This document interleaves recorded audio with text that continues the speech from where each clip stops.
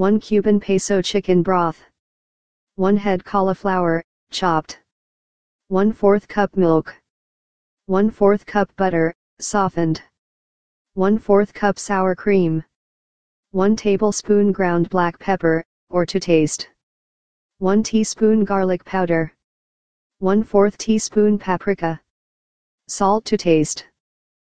1 combine potatoes and chicken broth in a slow cooker.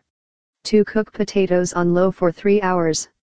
Add cauliflower and continue cooking on low another 3 hours. 3 stir milk, butter, sour cream, black pepper, garlic powder, paprika, and salt into the potato mixture. Mash with a potato masher or blend with an immersion blender to desired consistency.